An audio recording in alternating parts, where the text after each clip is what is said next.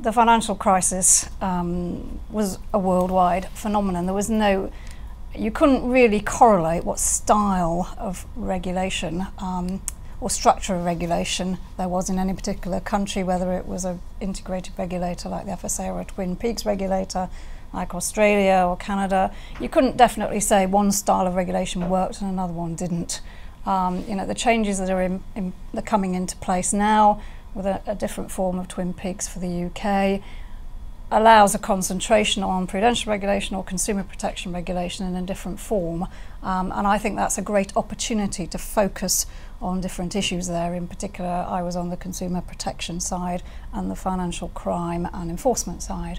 I think there's a lot that can be done there better for the future. The FSA has admitted the mistakes of the past, and it's important now it builds on that learning experience and gets on with a new model of regulation in this country. And so from a consumer's perspective, I mean, what are the changes that we will see that will answer those previous criticisms? Well, a more dedicated consumer-centric financial conduct authority, which I would hope, obviously I've moved on from there, so I'm leaving this to other people now to take on the development, but that will be more proactive in its interventions, that will look more widely at what is going on in the consumer arena, will listen more to putting consumers' views at the centre of what it does. But I mean, it's that point proactive, we'll step in earlier. With that comes risks, by the way, because obviously earlier interventions involve less of an evidence base. That's quite controversial, but we do have a moment in history now where we can change the style of consumer regulation in this country. And a big part of that too is that tougher enforcement environment. And I think that is something that I've been very keen on developing. Bringing in the criminal law in the insider dealing sphere, which wasn't a place the FSA had been before. That's all part of that tougher approach. But there are controversies around this. Not everybody in the city thinks that's the right way to approach things. Insider dealing, I mean, it is a very interesting one, isn't it? Because as I'm sure you know, an awful lot of people just think that is something that just happens all the time. There is a lack of awareness of the criminality of doing that within the city, and certainly within some of the newer funds that have come up.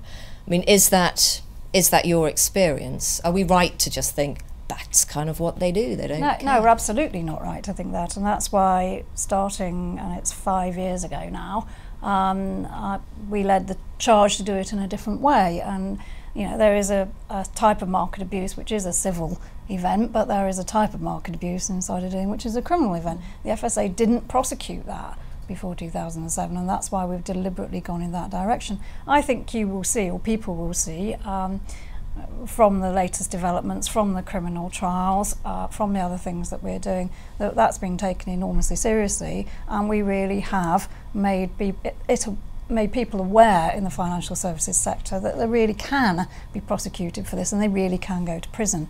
And that's a journey that's going to go on forever. It's not, not just a bit of a moment of time in history, not just a bit of strategy. It's a lifelong strategy for the financial regulator. One of the positive things that will come out of this terrible period, because the numbers of prosecutions or successful prosecutions in financial crime and white collar crime is really low. Yeah.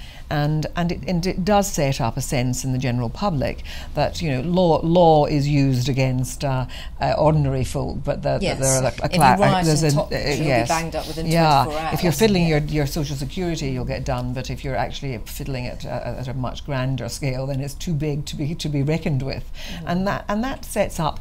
It undermines confidence in law, and it's very, very important that we get it right. And it's wonderful, and Margaret's played a wonderful role in that. Yes, but it's not something. It's not something that you can change overnight. As I say, it's a journey, and it will take time to do. Because not least because, of course, the criminal justice system and the civil justice system, it takes time to play these things through. People have rights, obviously defendants have rights, and they must avail themselves of those rights. But we've been incredibly dogged about bringing our cases through. The FSA has 3 criminal trials this year in Southwark Crown Court. The only cases that are taking place during the Olympics are the FSA's cases. And we have to be prepared to lose those cases, and we have to be prepared to see the articles that the press write about how we've had a setback.